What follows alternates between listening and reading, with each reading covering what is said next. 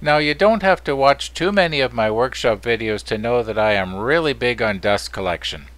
So that means that the surrounding air that I'm breathing is pretty clean. However, if you've watched a lot of my workshop videos, you'll have noticed that I sometimes forget to turn the system on. Now if you go and Google workshop air cleaner, you're going to come up with lots of ideas.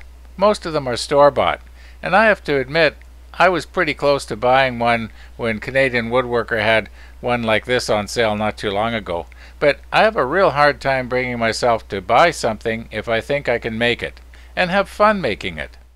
Now here's one where somebody just took a 20-inch window fan and stuck a furnace filter in front of it. Now this is actually a good idea, but I want something a little bit more heavy duty than this.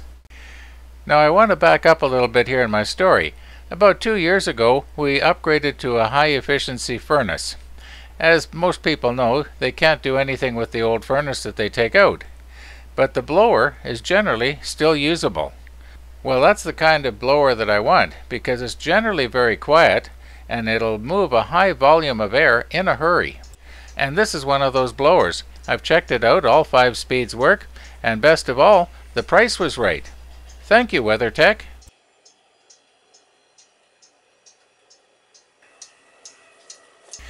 Now before I can actually start making the enclosure, I better know the exact size of the blower.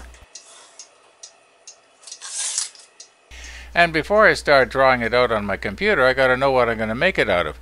And I use 2x4s way too much. I make stuff way too heavy duty. So no 2x4s here. Here I am in the drawing program, and I'm going to try and design an enclosure here.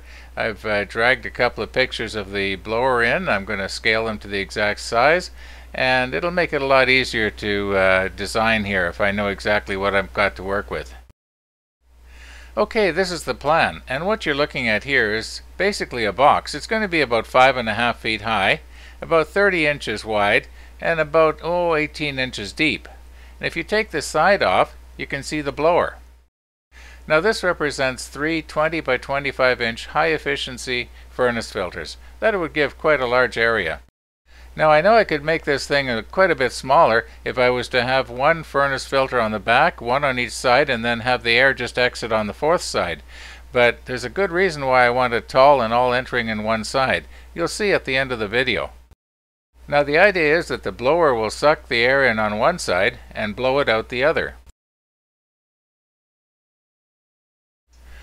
I'm trying to keep track of how much this thing is going to cost me to make, and so far I haven't spent a whole lot. I went out last night and I went to Princess Auto and I got 4 casters. They were just under $3 a piece, so that's say $12.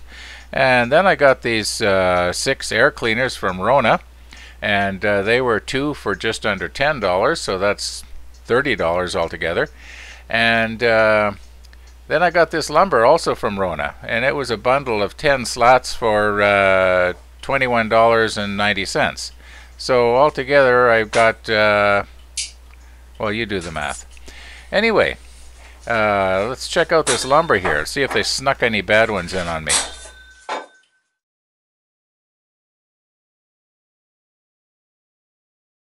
Those guys, I want a discount.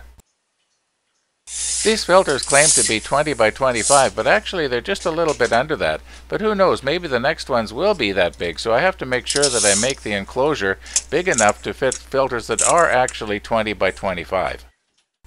Now I'm not making a high quality piece of furniture here, I'm just making a workshop air cleaner. And it's not that I couldn't do the mortise and tenon thing. I got this set up from Canadian Woodworker, and it does a really good job on mortise and tenons. But I'm going to do the easy way. I'm just going to use biscuits. Anyway, this is as fancy as I get with furniture. And as you can see, like I said earlier, too much with the 2x4s.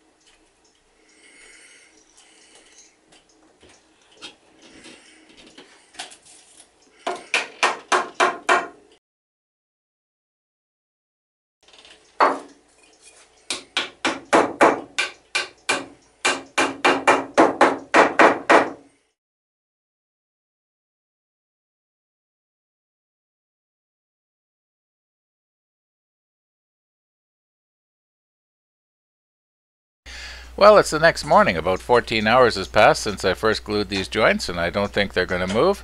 So, let's see what we got here.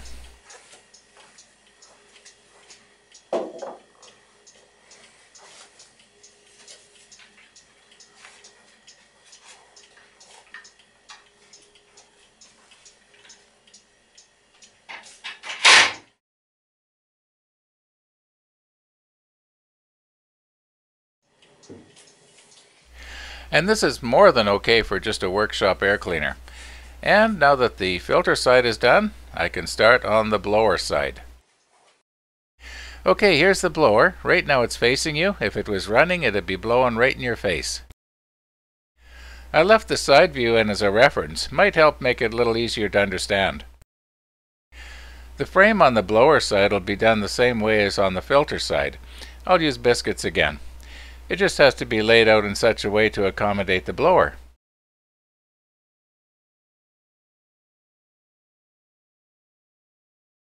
Now I did the frame for the blower side pretty much the same way as I did the filter side, except I had to do it in 2 stages. This section here I had to do first.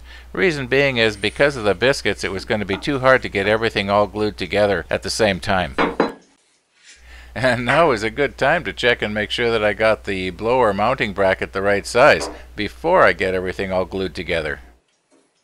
Now I just got back from Rona, and as well as the plywood I also bought a 3-way switch. Now I already had several ordinary switches that would turn the motor on and off, but because that blower motor was a multi-speed, I wanted to take advantage of that. I wanted to rig it up so it would have a high and a low.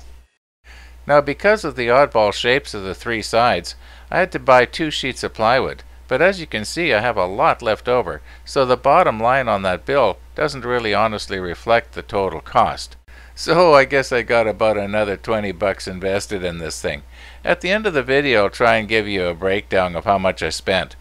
Speaking of end of the video, this is the end of part 1.